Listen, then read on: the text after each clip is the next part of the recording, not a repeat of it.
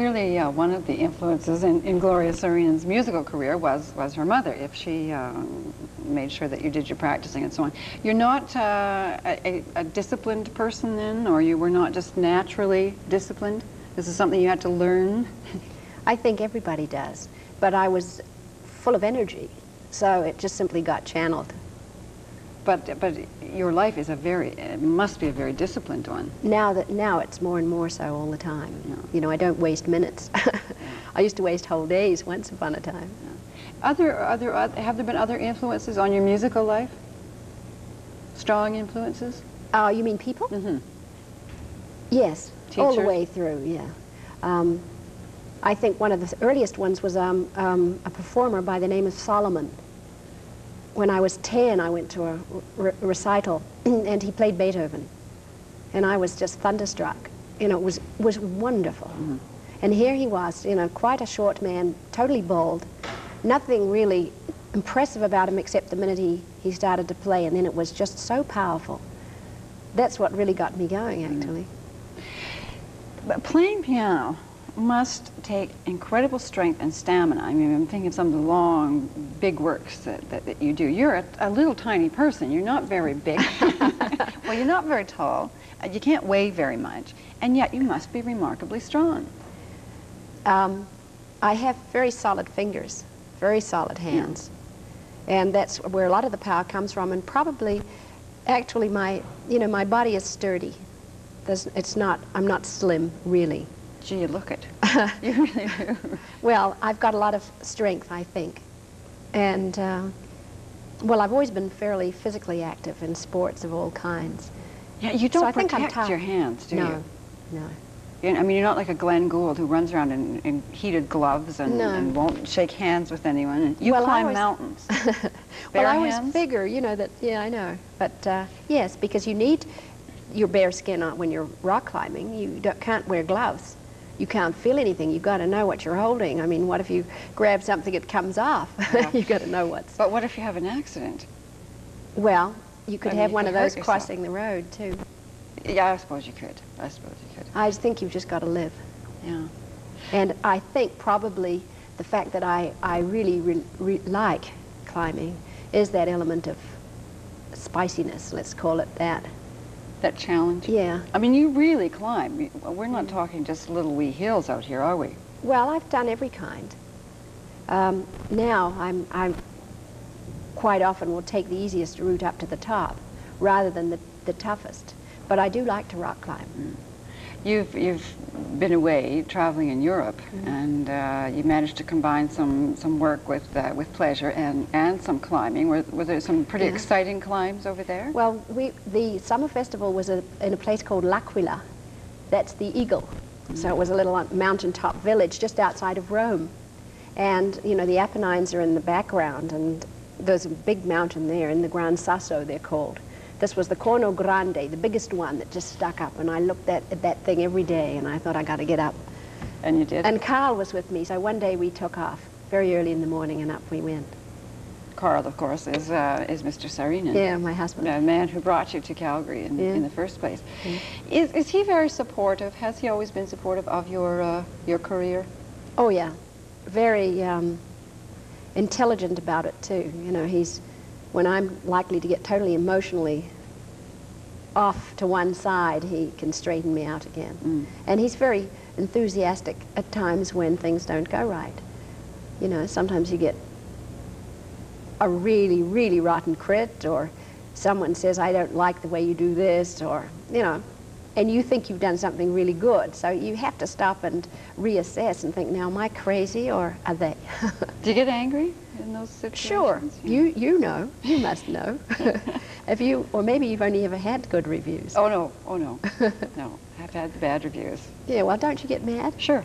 If I think they're unfair. Yeah. Exactly. Mm. So he is kind of a calming, leveling influence. Yes, but he doesn't get involved in the sense of he doesn't really want to help in, you know, where I'm sort of working with concert series, or when I started the Chinook piano competition. He said, you know, that would be the quickest way of getting a divorce if I got dragged into that too. So he stays out of it. Yeah. Yeah. And he's probably right. But you share a lot, don't you? You share the climbing and the hiking and the yes. art scene. Oh, and I like all cooking. his friends. Yeah, he's a teacher. And I find school teachers marvelous people. They don't seem to be jealous or envious, and, you know, they're really very lively, intelligent bunch, for the most part, and I really enjoy them. A terrible tragedy occurred in your life a few years ago, and I don't know if you even care to talk about it, Gloria, but your only son, 17-year-old child, was killed in a climbing accident. This is a very experienced boy. He had climbed with you and your husband. How did the two of you, what kind of resources did you find to get through that? Or is it something you ever get through? You know, I still can't talk about it. I think, you know, it's just something that, well, life deals things, and you have to handle them the best you can. I worked with the trio at that time, and I did all the concerts that toured the States with the trio, and they helped me through tremendously because they were there. Did it help having that kind of involvement in your music? Could you... Yeah, it did. Kind of almost escape through the music? No, you don't escape, but your mind is forced to concentrate on other things until time finally... Well, you can see I'm still not if totally... it ever does. If it ever does, yeah. You could just keep setting new challenges for yourself, it seems to me. You were very successful as a soloist, very successful as a teacher, and then you decided to form this 1/3 Ninth, to which you have just referred. How long did the trio go? About 10 years? Yeah. Yeah. And did it just sort of run its course? Well, we played all the literature for, you know, piano trios, and really enjoyed and traveled a lot of places. And then we sort of grew. I got into chamber music because Jeremy was growing up, and it was easier. That was one of the reasons, and also I felt that pianists need other musicians because they're the only ones that are on their own, and you've got to know how to fit and play with other people. It's part of the whole maturing process. But then I did it, and it was time to go back to solo, and it did wonders for my playing. I know that. It did? Oh, yeah. What did it do? I learned what you have to do to play a violin, the kind of sounds, the way you phrase, how to get a beautifully smooth phrase, or with a cello, the kind of things that are necessary, how to blend a piano sound into those sounds without, you know, overpowering them. I learned all sorts of new techniques in music, new ideas from listening to other people approach it with different instruments, and I could apply those to the piano so that it just opened up a new world of sound, really.